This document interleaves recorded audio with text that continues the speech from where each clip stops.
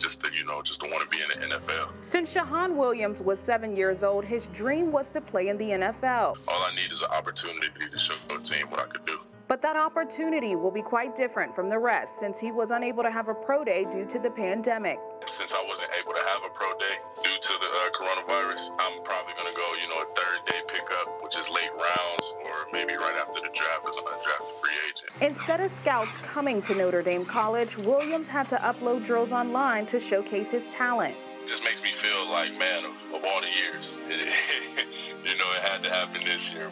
But he says even though this year will be different, it's worth it. It's no other feeling. I mean, when you step on that field, it's like nothing else matters. He says instead of stressing about the uncontrollable events happening in today's world, he practices patience.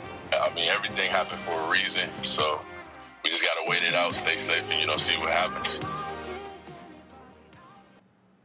It's pretty incredible. Imagine waiting all your life to have that one moment, that opportunity of those scouts coming out to see you at your college, but unfortunately that was short-lived due to the coronavirus. But he is in great spirits, and he said even if he doesn't get drafted and he goes undrafted, that's still okay too, Dave. But all of these terms, I felt like, Dave, you could say this way better than I can.